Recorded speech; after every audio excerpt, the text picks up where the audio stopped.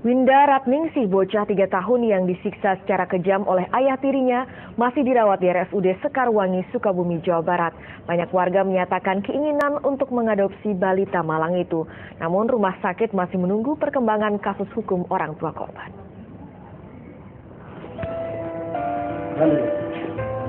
Winda Ratningsih, bocah 3 tahun yang menjadi korban kekejaman ayah tirinya, kini mulai betah tinggal di RSUD Sekarwangi, Sukabumi, Jawa Barat. Walau luka-luka mendera sekujur tubuhnya, Winda mulai ceria. Dengan manja, ia minta diajak jajan oleh staf rumah sakit. Mendengar kisah pilu balita yang disiksa ayah tirinya ini, sejumlah pihak ingin mengambilnya sebagai anak.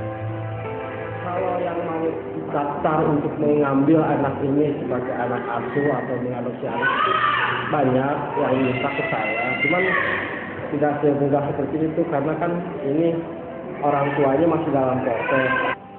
Ayah tiri sang bocah Nanang-Nanan menjalani pemeriksaan karena diduga menganiaya korban. Ia kesal anak tirinya kerap menangis. Dipukul dan ya ini memang barang bukti temukan ya, seperti bensin ya, korek api ini, terus ini satu sendok ya, ini satu ini awi bambu ya, bambu, dan ini sebagai barang bukti baju yang kena tetesan darah.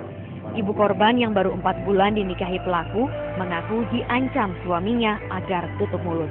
Padahal putri bungsunya itu selain disiksa juga pernah disewakan suaminya sebagai pengemis. Setelah dianiaya, Winda Ratningsih dibuang sang ayah tiri. Jumat lalu warga menemukannya mengais makanan dari tempat sampah. Sekujur tubuhnya mulai kepala, punggung hingga kaki dipenuhi bekas luka benda tumpul maupun sundutan api. Asep Didi melaporkan dari Sukabumi, Jawa Barat.